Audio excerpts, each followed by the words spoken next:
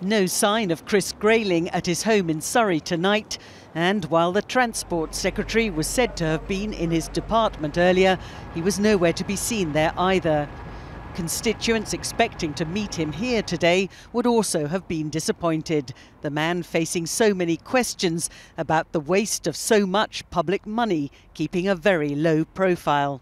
Chris Grayling was expected to attend his weekly surgery at this library in his constituency this afternoon, but like some of the trains he's responsible for and some of the ferries, he failed to arrive. An entry in the diary at the library suggested a late cancellation by the Cabinet Minister. It was left to others to explain why a multi-million-pound payout was made to Eurotunnel, an out-of-court settlement for a botched ferry contract Mr Grayling arranged in preparation for a no-deal Brexit. Is it time for him to resign?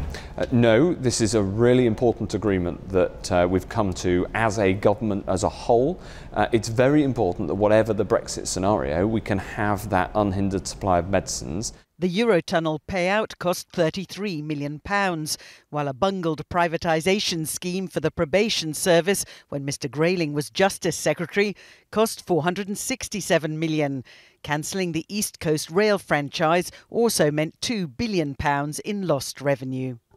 The country cannot afford Chris Grayling. He's got to go for the credibility of our nation, and my goodness me, the people who are working for him must be pulling their hair out. He stumbles from catastrophe to disaster, and it's just gross incompetence on an industrial scale. The Ministry of Justice set itself up to fail in how it reformed probation services.